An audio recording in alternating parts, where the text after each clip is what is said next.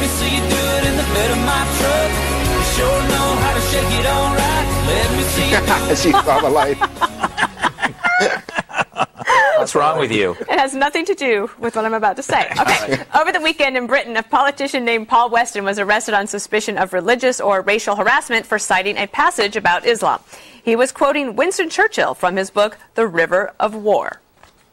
Individual Muslims may show splendid qualities, but the influence of the Islamic religion paralyzes the social development of those who follow it.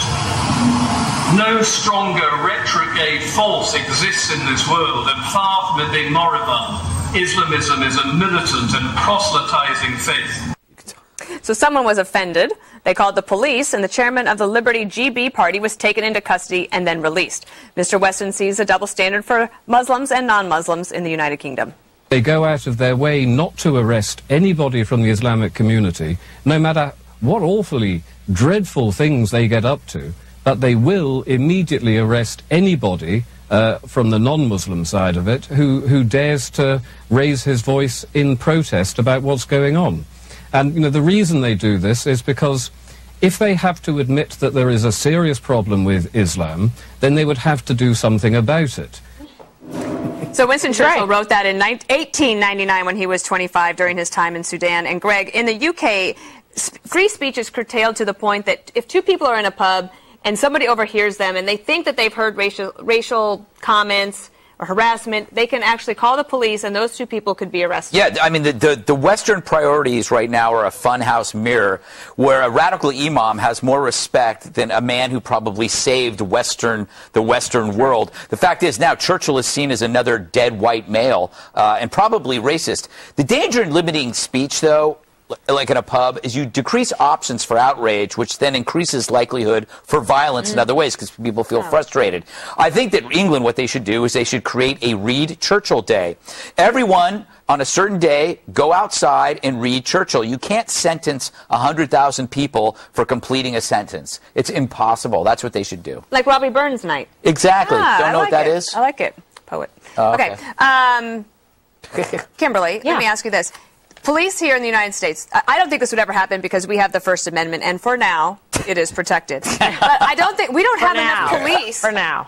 Would we even have enough police that would, to rush to a call to check in on somebody's private comments? Yes. We already have that division, the thought police. They are doing extremely well and coming in under budget. Yeah, this is frightening, and anybody with some 2 cents basically in London knows that this is a big problem for the UK. They have a real serious threat, and it's where we're headed, by the way, of Islamic terrorism. And now you can't even say anything about it because the guy's right. If you say anything about it, then you're going to have to act on it, and they don't want to have to do that. They'd rather be PC, act in ignorance, and then stigmatize a guy like this that's just quoting Churchill. I mean, have you ever heard of anything so ridiculous as arresting someone for reading a quote? No, but one, he was trying to get arrested. I think I do think that he wanted to be able to make this point. Do you kind of admire him for that? Yeah, I do. I really do. And in fact, I just want to quote here Daniel Hartman, who's the author of a book called How We Invented Freedom, wrote in a British newspaper, The Telegraph, he says, "Why should it fall to me to defend him? Where are the lion-hearted liberals who are so quick to denounce political arrest in distant dictatorships?" No. Well, this, to me, what he was reading is not just a matter of intellectual curiosity, and which I'm all for. Yeah. It also has relevance to who we are today in a multicultural, multi-religious society, where you have to discuss the history of Islam, and you have to deal with negatives just as we deal with the negatives of my faith, Christianity. I don't see what's so crazy about that, why you can't have a public discussion. What do you make of all of this? Would you want to go to England right now and risk it? No, I don't think. Here's what I think of it. I think that's the beauty of the Constitution. As simple as it is, it's a few pages, and we can always rely on it. You can go back to it. This obviously wouldn't happen here. I assume because of the free speech. Except on campus. And then, or if someone audio tapes you in the privacy of your own home, and then all of a sudden your basketball team is taken away from you. Listen, I'm not condoning what that guy said, but you really have to wonder when a private conversation is being used against you. There is no privacy. Is there no privacy, or is the Constitution being shredded on a daily basis, or at least tested on a daily basis? So many tests. Here, that would be a test of the Constitution. It wouldn't happen here. They're telling me to shut up. So you know, Peter, my husband Peter has a British accent. He's from there, obviously. That's why he has the British accent. Or so he. That's what like Madonna. That's what they all say. Yeah, I think it's a rap. He's from Newark. Dana, I think he's... Good one, then. But he was reading to me out loud from this Winston Churchill biography, I don't know, a couple months ago, and I was like, oh, you could just keep on reading. You could come over, Kimberly, and listen. Well, I thought we were going to do that swap. Well, no swapping. What is going on?